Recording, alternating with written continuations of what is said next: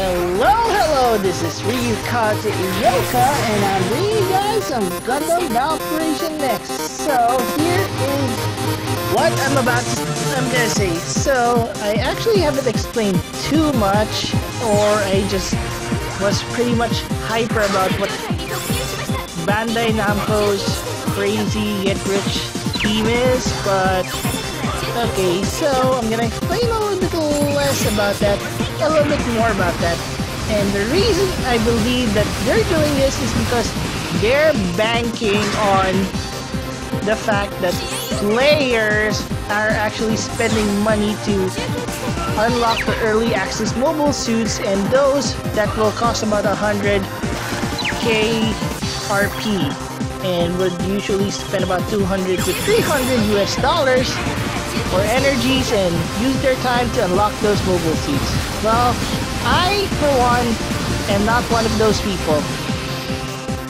So, okay, so that's it. They're just using this because there are people that are paying a lot of money to early unlock the mobile suits that are on a paywall, and now they decide to put those, or I guess everything, if Bandai Namco would do their thing, and put them all on the paywall. This, for me, would spell the end for GBO Next. I'm not sure, but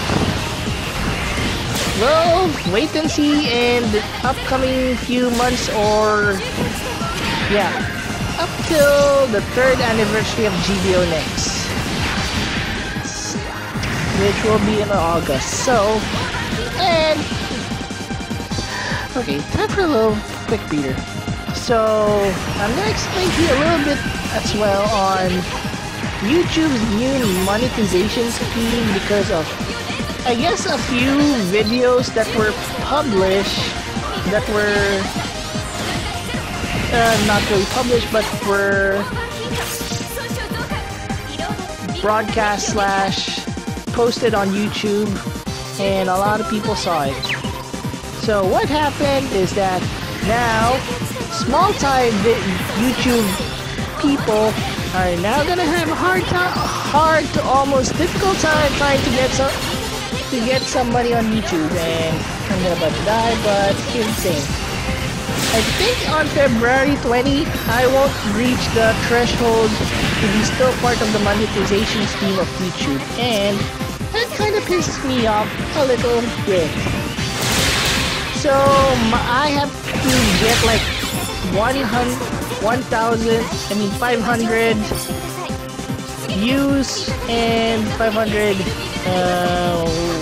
subscribers in the next 2 days and more just to break even.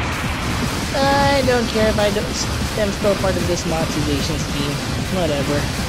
So let's get back to the match, and today, okay, so today I'm actually doing something different. Not really, but I am bringing out the Atlas Gundam. Well, technically this is still the training version of the Atlas Gundam, since I haven't still unlocked the Atlas Gundam. But at least I have the Atlas Gundam, so that's all you need to know. It's actually kind of weird that I actually have more video of this mobile suit than the 4-armor Gundam Thunderbolt sector. I don't know. You know what? I'm gonna put it on my tab and put it on other Criminy Shick that I will do some posts on the other mobile suits in the near future, so they'll probably have some justice and not usual Double O Riser, Double Zeta, let me see, whatever else that I usually post. So I'm just gonna be quiet, I guess. Not really, but you get the idea. So sit back and relax and enjoy the match.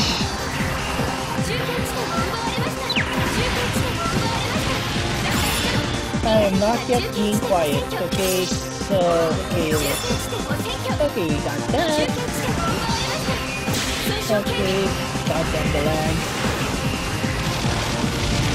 Okay, try it.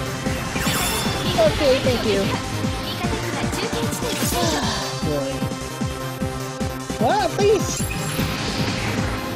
Well, maybe I guess using a lot of times the double right, I was able to get the magical thing of 15 for 15 usage of general purpose mobile suits, so I'm gonna have to grind a little bit more on the other mobile suits that I should get. But you get the idea. Okay, wow, we actually have this in the bag. And I just got shot by the buster. Our buster.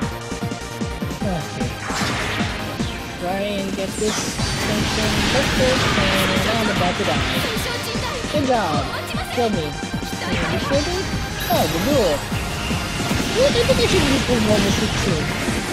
Or something. I'll use this guy on a later day. Whatever. Anyway, that buster is still gonna die, and I am gonna kill. Yes! That is it! Mission complete, and that is game, set, and match. So, there you guys have it. My recording of the Atlas Gundam. And you are about to see the results in which I actually did great. So, okay, so here comes my usual shick. This is Ryukaze Yuka, and I'll see you guys in the flip side. Good day, good day, good day.